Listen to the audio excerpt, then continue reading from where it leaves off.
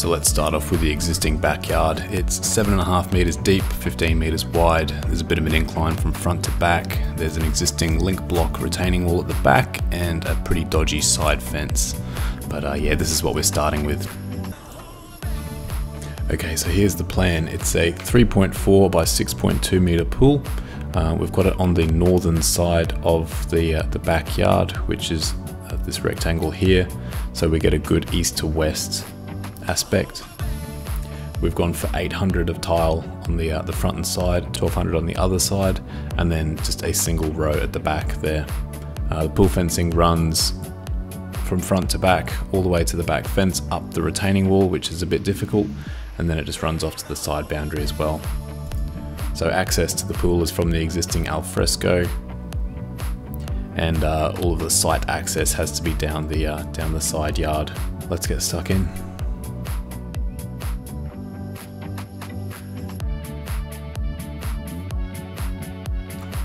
First thing that happens is the pool shell arrives on the back of a truck, which then gets lifted onto either your front yard or your neighbour's front yard. So it's always good to be good friends with your neighbours, because this will need to be here for a few days, just while they dig the hole and get everything ready for it.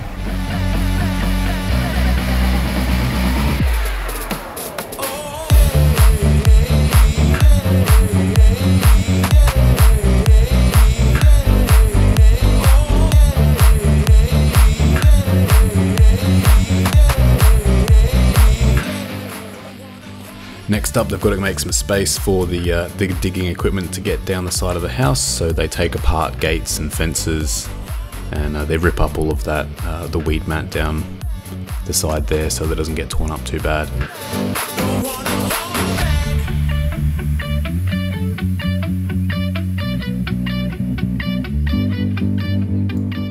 Now they start scraping the earth away, just down below the grass, like maybe 50 mil off the top, measuring out the total area, so including the pool yard.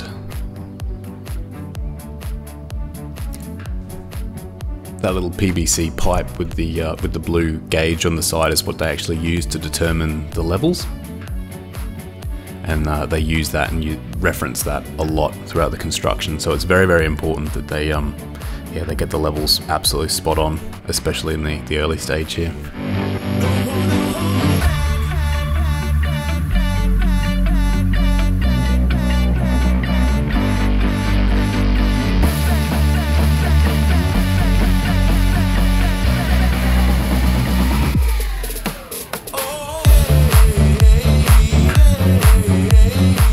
So it's early on when they're establishing the finished floor level of the pool, so how high it's going to sit above kind of natural ground. So you want it to be a little bit out of the ground so that the rain doesn't flood into it whenever it rains a ton. So we went for about 120 mil above the finished floor level of the alfresco, which put it about level with natural ground at the back of the yard, at the retaining wall there.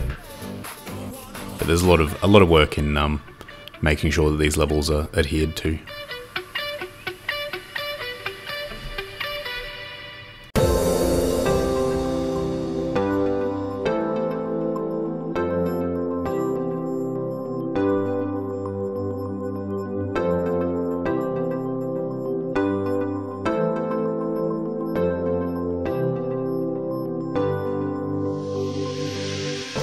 So as the digger digs, the bobcat takes all of that earth out to the front and puts it in the tipper, which he then goes and dumps.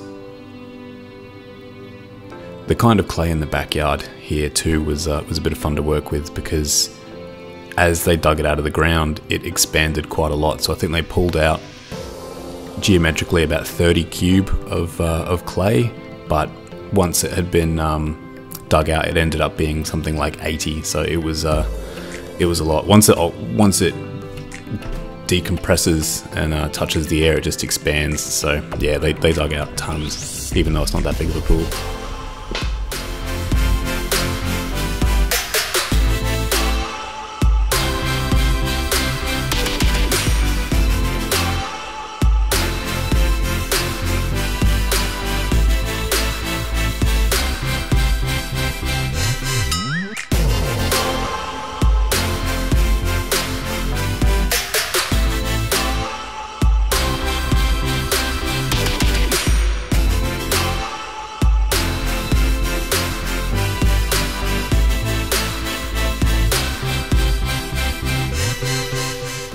These guys did a really good job of not ruining too much of the grass. You can see there's that pretty neat line down the side, which they didn't ever really go over, which is very much appreciated because grass takes a while to heal.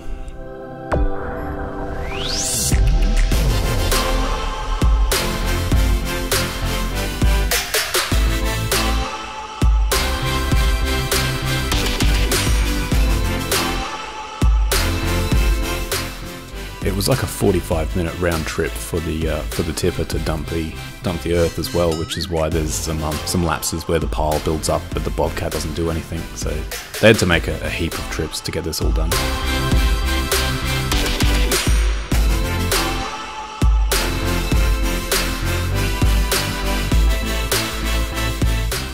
So here's the tracks to the front yard, which they ran through. Not too much damage, luckily. And that's the end of day one.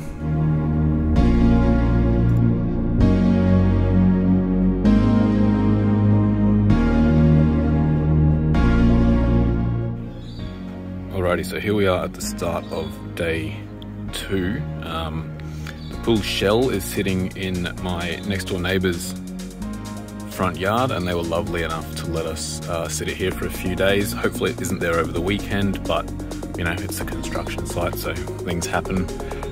They parked the truck out the front here and were taking the bobcat around through the front yard, which is pretty chewed up, and down the side of the house to the backyard there. They've put up some temporary fencing for overnight, just so that, you know, no one can walk straight into the backyard. But yeah, the grass is pretty torn up, but it's just one of those things, hey. They'll do their best to kind of repair it before they go, but it's gonna need to regrow. It'll take a few months, but it'll go back to normal. It's all good. All right, so in the backyard now. They left a bunch of temporary fencing here because that's what they're gonna need to put around the pool before the actual pool fencing goes on, so no one falls in and drowns. They leave the machines here overnight because they take the keys with them, and good luck moving those things without the keys. It's a pretty, I don't think the video does it justice, but it's a very deep hole. It feels, when you stand next to it, you feel like there's a fair drop down there. But yeah, so they've scraped back the land. It's all kind of level. They're digging the hole now. They've got to continue digging the hole. Then they've got to lay all the provisions for the pipes and things. So skimmer box, overflow, electrical. I think the pool pump is going to go on the wall just there. Pretty excited to see how today goes. Should be good.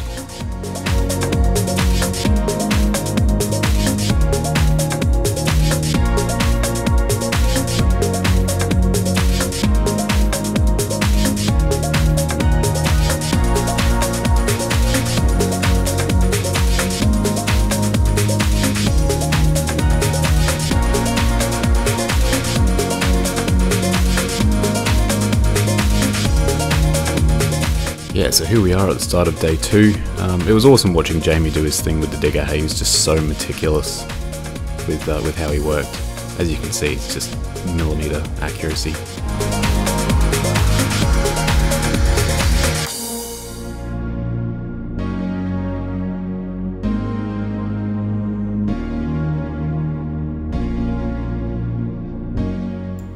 So the goal today was to get the hole fully dug, and if that was going to happen, they were going to be able to put the pool in on Friday, which would have been awesome.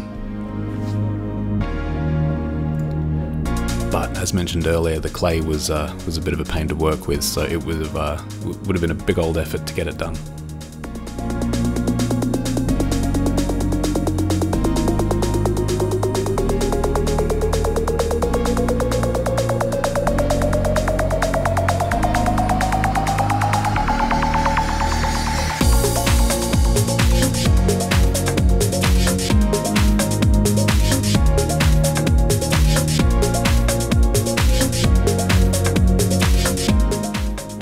See, they've pre-dug the hole for the skimmer box on the backyard fence side of the hole there as well.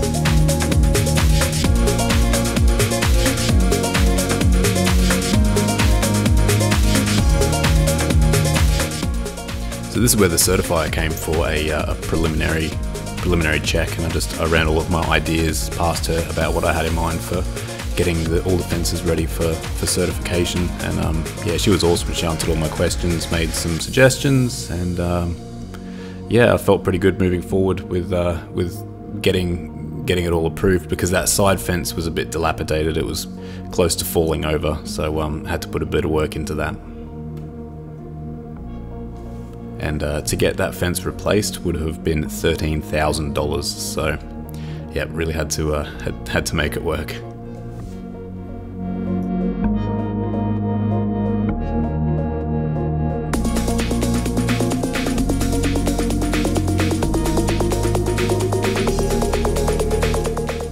It was amazing that Jamie was able to operate that machine in such a tight spot. Hey, like, he was very carefully digging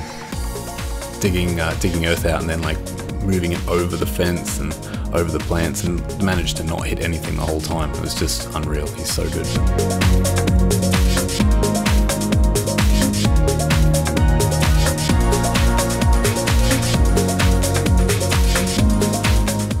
So they're using that pipe once again to check all the depths and levels, so it's ready for the pool shell to be lifted in tomorrow or Friday.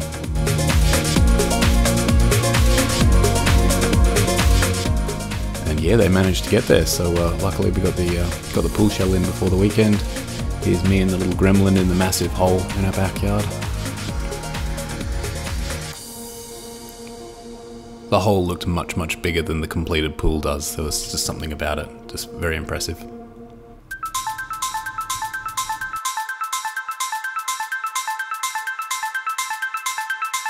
So before the pool shell gets actually put in the hole, they get a ton of crusher dust in, and then they form like a base for the pool for the pool shell to sit on. And that's how they get it like millimeter level, because it's stuff that's easy to work with and forms a really good base. So they dig the hole, 200 mil, whatever, too deep, and then they fill up that with crusher dust and then form like a perfectly flat base for the pool shell to sit in. It's also on this morning that they will drill all of the holes for the light and the jets into the side of the fiberglass pool shell.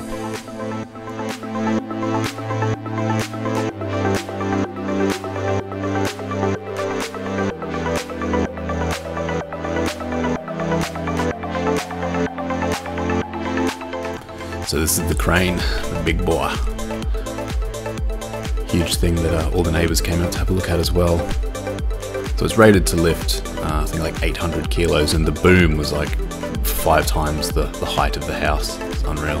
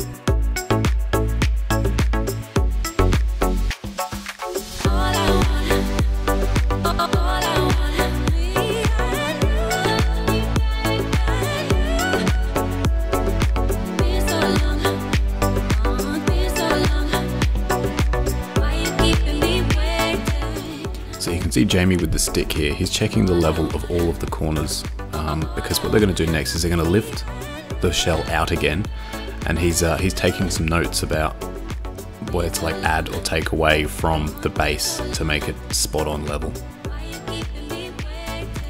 So they check the vertical dimensions, now they're checking the horizontal dimensions, making sure that it's perfectly parallel with everything. So we aligned it with the alfresco. The fence is not parallel with anything because it's barely standing up at the moment, so yeah, as long as it's in line with the alfresco and the back boundary, we're pretty happy.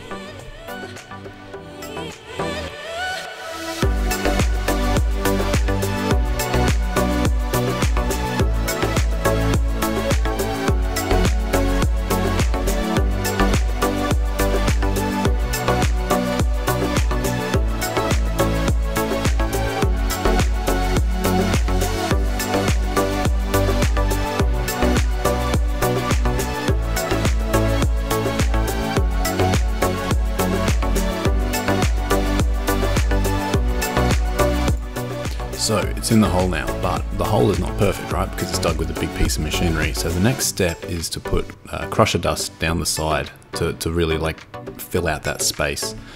So you can't do all of it at once. So they're going to go up to a certain level, and then they put some temporary struts in the pool, and then they start to fill the pool up. So the water, like the outward pressure of the water, will set it against the crusher dust, and then they'll do that over like 2 stages. So they fill it up halfway or just under halfway, and then they'll come back and fill it, like do the rest the next day.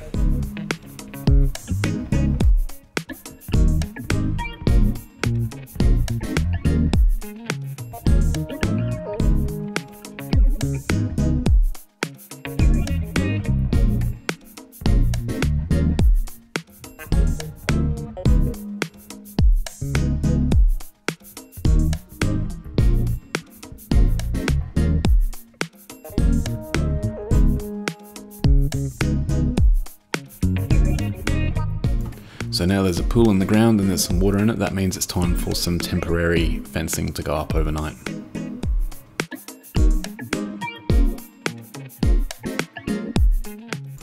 So it's really starting to come together now. This is the end of day 3. Over the weekend I got my brother-in-law around and we put in 2 new hardwood posts to support the fence. Rather than replace the fence or replace the existing posts, we just put 2 new ones in, and a ton of concrete for the footings, so that fence is now solid as, it's not going anywhere. So all that's left to do now really is to fill up the sides with some more crusher dust, and then build the base for the concreter to come in and do his thing with the same crusher dust. So it's essentially forming a surface for the concrete to sit on.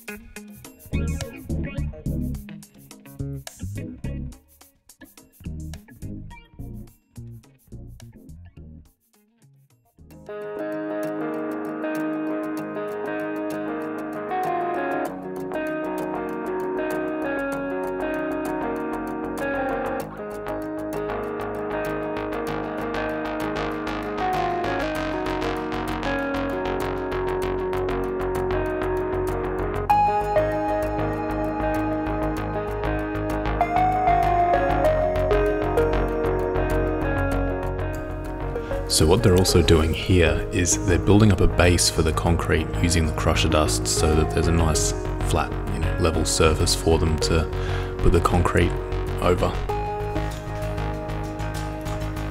Then they go through and compact it all down when the extents of the pool yard are done.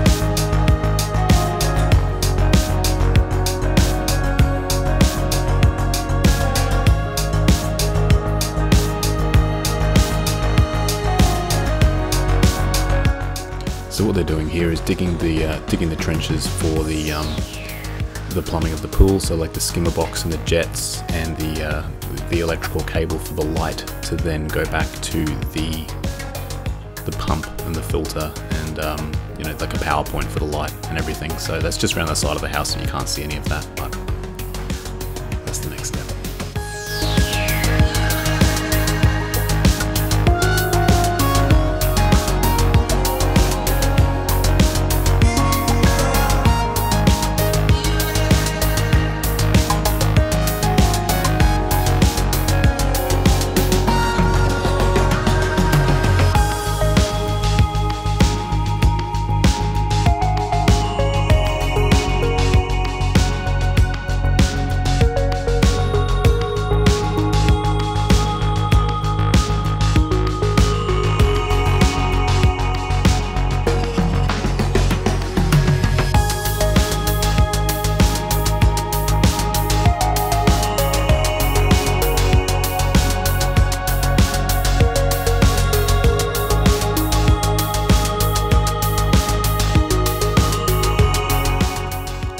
So here we are at handover day.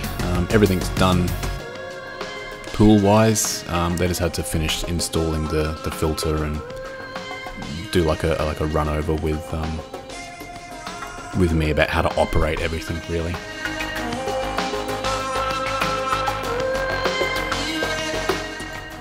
So here we are on concrete day. First thing they're going to do is set up the Rio, so all of the steel reinforcement and all of the mesh that you use, it essentially helps the concrete stay together. It's really tough concrete how they build it. So yeah, they did a really good job. They're all tying the wire to the pool there, and the timber that you can see they're setting up, it's called formwork. So that's what they use to essentially form the edge of the slab, and then they knock the timber away when it's done.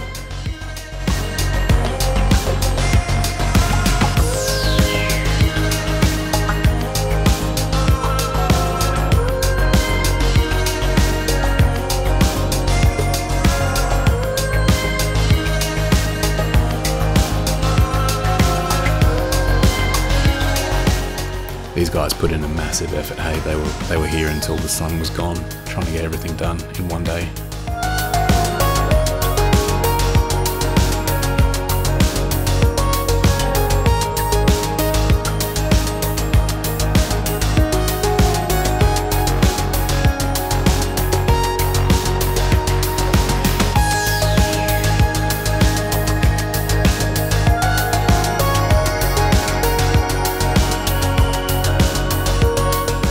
You can see on the right hand side there's a bit of formwork which they haven't put in, so there was a real chance that I was going to have to pay for a concrete pump because the slab was getting put in so close to the side boundary, and that would have cost me $800, which I was willing to pay, but luckily these guys worked out, well, they were happy to leave off the formwork on that little corner there so that they can run the concrete in, and then they'd form that last corner up as they go. So yeah, they put all the saddles into the Rio, which are those little black things, a little bit hard to see. Now now the concrete trucks arrived, so they're quickly going around and pouring it all in. They make it look really easy, but this is a meticulous art. So now they put that final piece of formwork in. So yeah, that saved me $800, which I was very thankful for.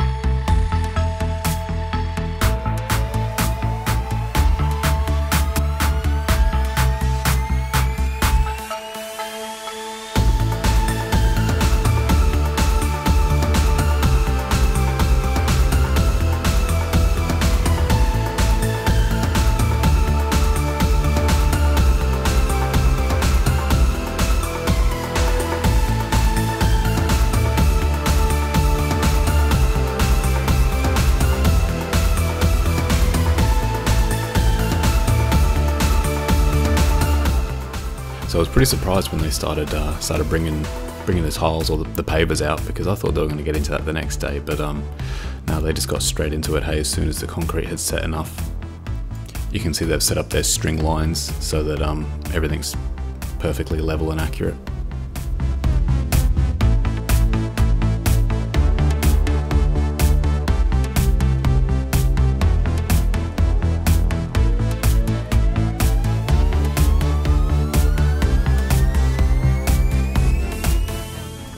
You'll also notice too that these pavers, they will overhang the lip of the pool, or the edge of the pool, just a little bit, and then they put silicone underneath that so that it's waterproof.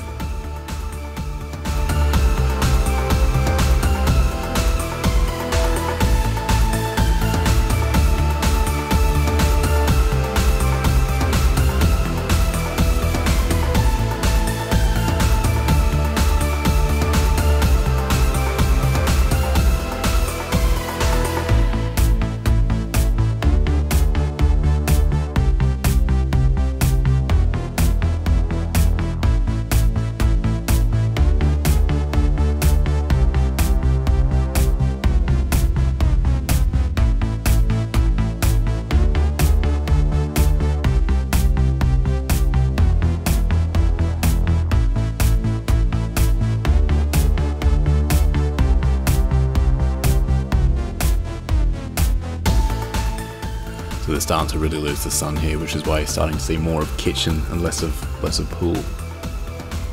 But they yeah, they put in a huge shift and got all the pavers down.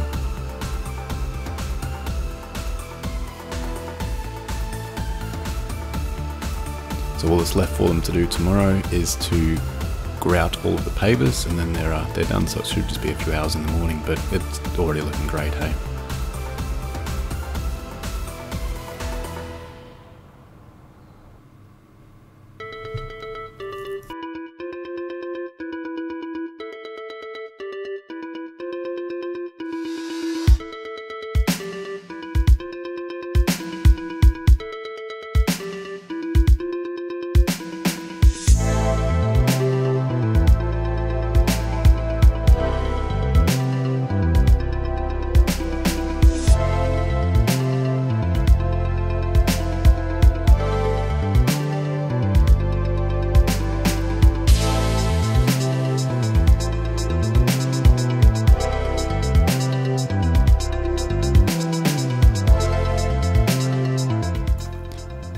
So you can see him getting ready to put the silicone under the lip of the tile now to form that waterproof barrier so that none of the pool water splashes up and under the tile. That's it, done. Now we've just got to put the fencing up, and then we are home free.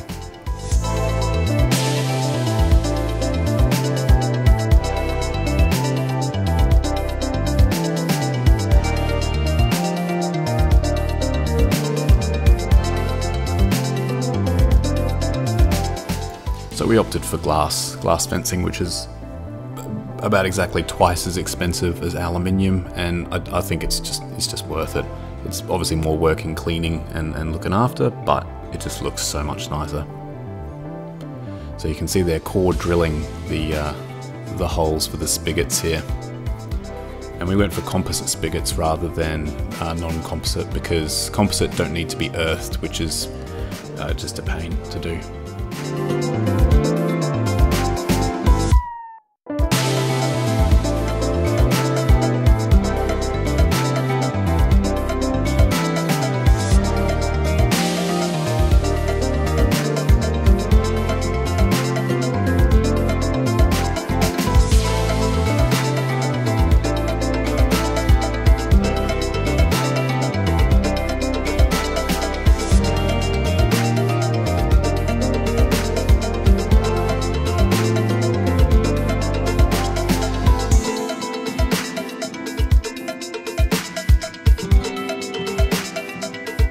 So you can see those little orange clamp saddle looking things that they're using to hold the glass in place, and then they can adjust them so that the glass is perfectly like level and straight as well. So it just kind of holds it in place, and then once it's in the right spot, they'll fix the glass to the spigots, and then they can take the clamps away, and it's all done.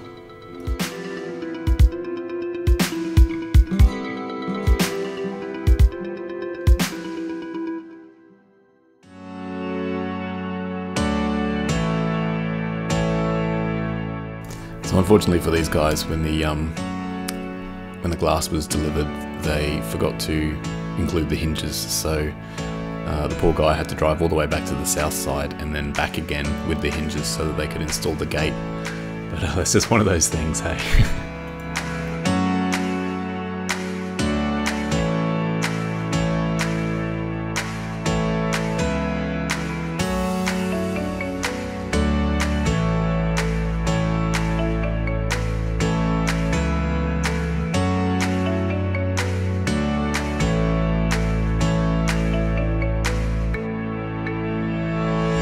So a lot of what they're doing off to the left hand side at the moment is getting ready for the custom aluminium fencing, which has to go up that retaining wall. So it's that retained earth, it's about at a gradient of 1 in 2, so it's really slippery to work on, and they had to custom measure a couple of fencing panels to go in that space, because obviously it has to meet pool fencing requirements, and the alternative was to run the fencing all the way along to either of the side boundaries. So I thought, no, it's just much easier to just go up to the back, even though it's a lot trickier for them to do, and obviously more expensive for me.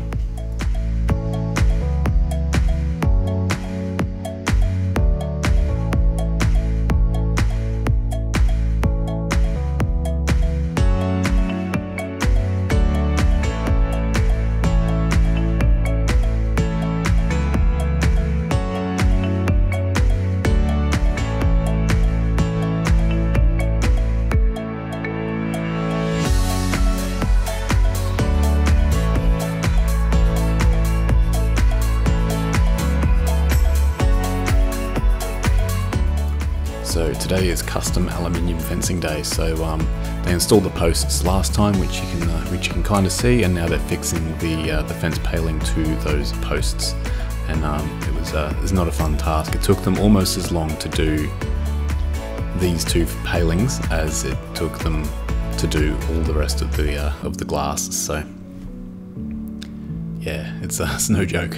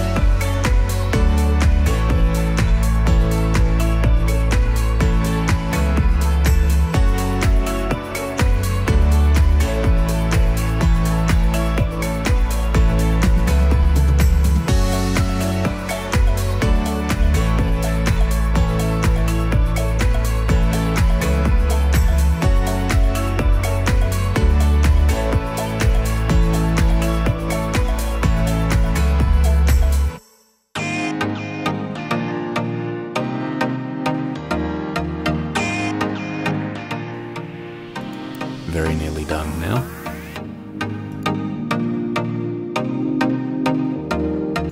So the next bit for the project was something that I just did myself, which was to get the existing timber fences pool compliant. So I had to install tilt battens around all the neighbours' fences. So this is the neighbour at the back, and yeah, they were all really nice and let me come around and make a ton of noise and install some kind of unpleasant looking railings, but it's a pool safety thing. It's, you know, to keep their kids safe.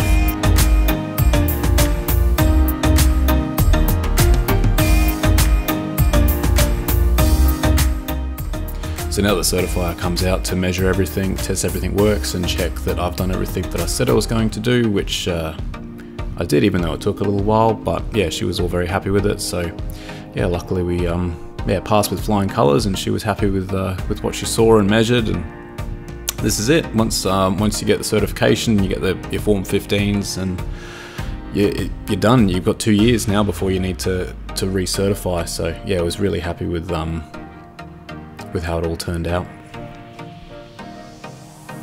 Really looking forward to summer and just spending a few months in there now.